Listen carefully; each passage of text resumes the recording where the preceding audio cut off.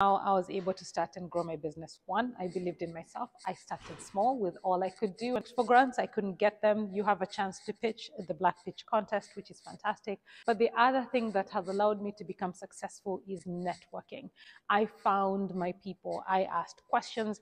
I approached every single person as though they knew everything and I knew nothing. So just I asked a question. How does your day play out? Who did you speak to? And I asked a lot of questions, and that has become my nature now. I try as best as I can to network, treat everyone as though they know something you don't know and you could learn something. So network as hard as you can, ask as many questions as you can, and you might just be surprised on how successful you become. I'm Jackie Kasandi. I'm the founder and CEO of the Black Entrepreneurs and Businesses of Canada Society. We have a Black Pitch contest, guys.